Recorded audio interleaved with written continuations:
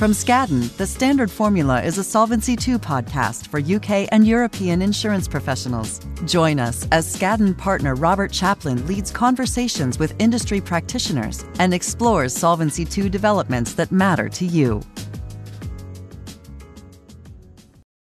Welcome back to the Standard Formula podcast.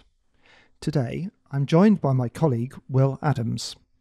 Together, in this episode of our Solvency II Back to Basics series, we'll be discussing one of Solvency II's most important and complex provisions, the Solvency Capital Requirement. We'll discuss its key features, how it's calculated, with a particular focus on our namesake, the Standard Formula, and how it works together with the minimum capital requirement. Will, let's kick things off with an overview of the Solvency Capital Requirement. Thanks, Rob. The Solvency Capital Requirement, or SCR, is designed to protect policyholders by helping to make sure that insurers can survive difficult periods and pay claims as they fall due. It prescribes a specific level of capital that an insurer is expected to hold, calculated after taking into account a diverse range of risks. Solvency II requires that the SCR is calculated at a value at risk that's subject to a 99.5% confidence level.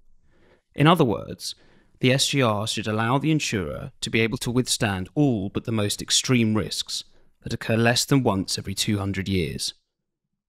The SCR operates alongside the minimal capital requirement, or MCR, which is a significantly lower threshold than the SCR. If an insurer's capital falls below the SCR, the PRA is able to intervene in the running of the insurer. If the level of capital falls below the MCR, the PRA has the right to withdraw authorization and close the insurer to new business. The SCR must be calculated annually, and the result must be reported to the PRA.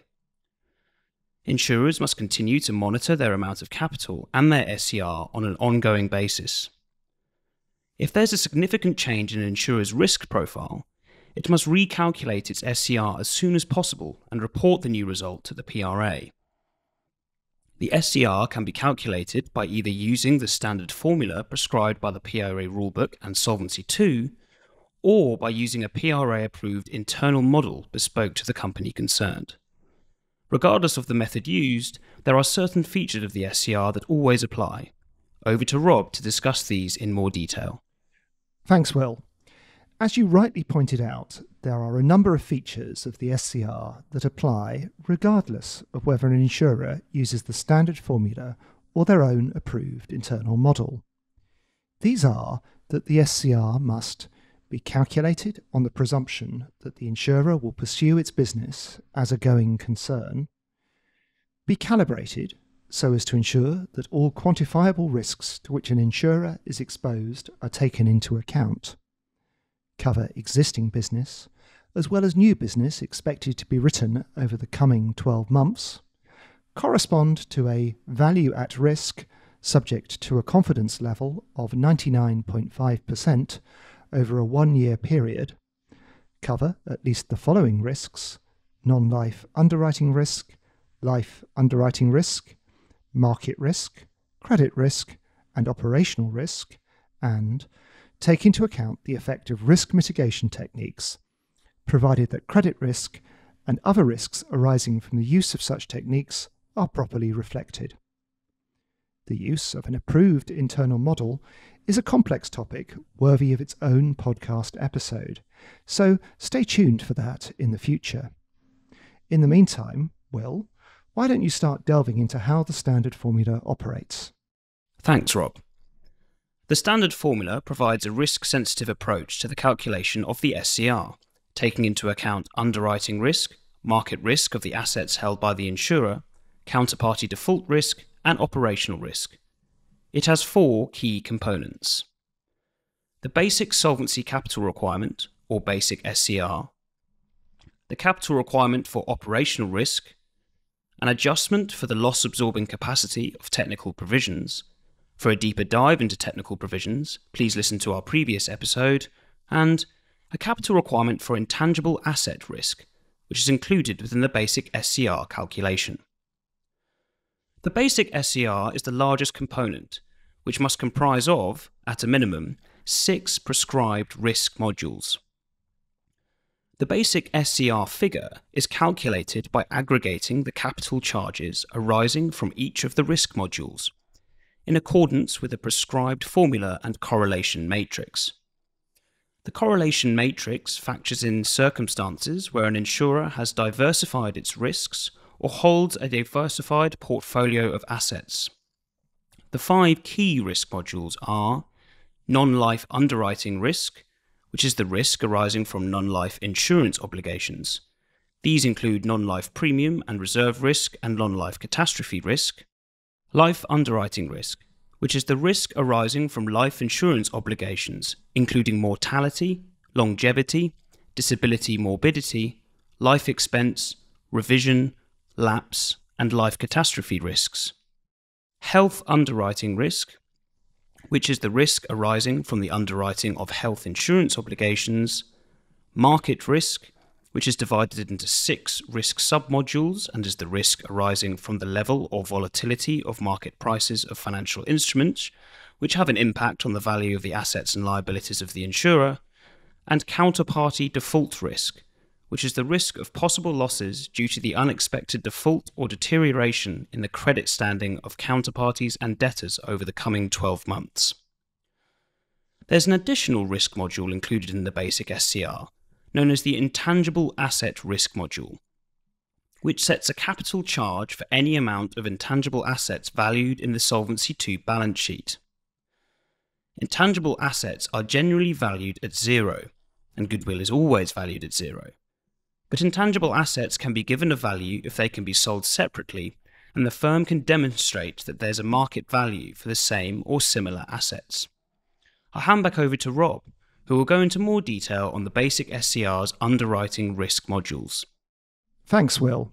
The role of the underwriting risk modules in the basic SCR is to reflect the risk that an insurer's insurance liabilities are higher than anticipated, such as where the technical provisions calculated in respect of such liabilities are inadequate.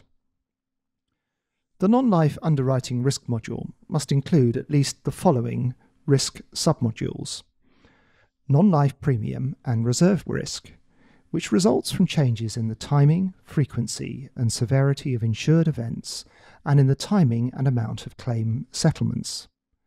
Non-life catastrophe risk, which is broken up into 2 parts, natural catastrophe and man-made catastrophe, and is the risk resulting from the significant uncertainty of pricing and provisioning assumptions related to extreme or exceptional events. And non-life lapse risk, which is the risk of the discontinuance of insurance policies. The life underwriting risk module must include the following 7 risk submodules: mortality risk, which is the risk resulting from changes in mortality rates, where an increase in the mortality rate leads to an increase in the value of insurance liabilities. Longevity risk, which is the risk resulting from changes in mortality rates, where a decrease in the mortality rate leads to an increase in the value of insurance liabilities. Disability morbidity risk, which is the risk resulting from changes in disability, sickness, and morbidity rates. Life expense risk, which is the risk resulting from changes in the expenses incurred in servicing life insurance and reinsurance contracts. Revision risk, which is the risk resulting from changes in the revision rates applied to annuities. Lapse risk, which is the risk resulting from changes in the rates of policy lapses, terminations, renewals, and surrenders. And life catastrophe risk, which is the risk resulting from the uncertainty of pricing and provisioning assumptions related to extreme or irregular events. The health underwriting risk module is designed to reflect the risk arising from the underwriting of health insurance obligations and applies to health insurance written by non-life insurers and life insurers. It must cover the following risks: risks resulting from changes in the expenses incurred in servicing insurance and reinsurance contracts, risks resulting from changes in the timing, frequency, and severity of insured events, and the timing and amount of claim settlements, and risks resulting from the uncertainty of pricing and provisioning assumptions relating to major epidemics, as well as the accumulation of risks under such circumstances. I'll take a breather now and hand back over to Will to discuss the remaining parts of the basic SCR, the market risk module, and the counterparty default risk module. Thanks, Rob. The market risk module in the basic SCR is designed to capture the risk of the value of an insurer's assets decreasing and the value of such insurer's non-insurance liabilities increasing. It's broken down into 6 submodules that each address a different market factor. A risk charge is calculated for each submodule that contributes to the overall capital charge for market risk. The 6 submodules are as follows. First, interest rate risk, which is the risk associated with an increase or decrease in the term structure of interest rates. Second, equity risk, which is the risk associated with the fall in the value of equities. It's worth noting that equities, for this purpose, has a meaning wider than merely the holdings of shares in other companies. In certain circumstances, insurers must look through their equity holdings to calculate the market risk on the underlying assets held by the entity in which the equity is held. Third, property risk, which is the risk of a decrease in the value of a movable property, covering an insurer's direct investments in land, buildings, and other immovable property rights. As with equity risk, in certain circumstances, an insurer must apply a look-through approach, which would capture indirect investments in real estate held through funds. Fourth, market risk concentrations, which is the risk arising from an insurer having large exposures to a single counterparty or to a number of counterparties within the same corporate group, covering the assets discussed in the previous submodules. Fifth, currency risk, which is the risk arising from changes in currency exchange rates, which an insurer can be exposed to from various sources, including assets denominated in currencies other than their national currency and investments located in a different currency area. Sixth, spread risk, which is the risk arising from changes in the level or volatility of credit spreads, including the risk from an insurer holding assets subject to a spread risk. Certain types of instruments, which would otherwise attract a capital charge under the market risk module, are treated differently under the spread risk submodule. That is, attracting a 0% capital charge for spread risk exposures from highly rated covered bonds, credit derivatives, where the underlying bond or loan is issued by the European Central Bank or the central government or central bank of an EU member state or the UK, exposures which relate to qualifying infrastructure investments subject to certain conditions, and bonds or loans issued by the European Central Bank, central governments and central banks, in particular those from EU member states and the UK, multilateral development banks and certain international organisations, insurance or reinsurance undertakings or a third country insurance or reinsurance undertaking in an equivalent jurisdiction, and certain credit and financial institutions. The counterparty default risk module in the basic SCR captures the risk of losses due to the unexpected default or deterioration in the credit standing of counterparties and debtors. It's split into Type 1 exposures, which includes risk mitigation contracts, cash, and certain types of deposits, commitments and guarantees, and Type 2 exposures, which acts as a catch-all. That covers all the parts of the basic SCR. I'll now hand back over to Rob to discuss the remaining aspects of the standard formula, the operational risk module, and the loss absorbency, credit ratings, and correlation matrices. Thanks, Will.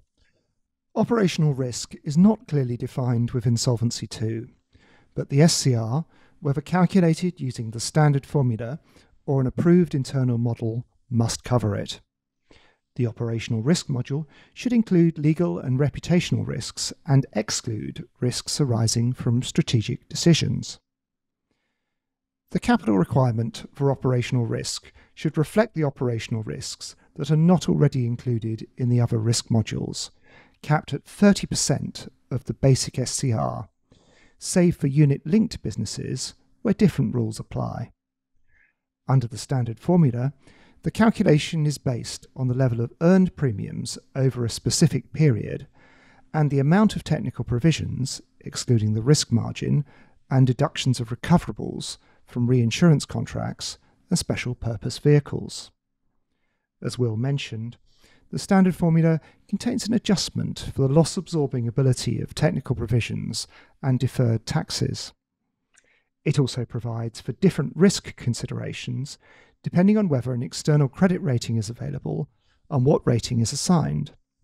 Insurers must assess the appropriateness of such ratings as part of their risk management and may only use an external rating where it has been issued or approved. The idea behind the loss-absorbing adjustment is to cover the fact that in some circumstances where unexpected losses arise, the insurer can compensate for these through reducing the benefits payable on policies involving future discretionary benefits or reducing future deferred tax liabilities.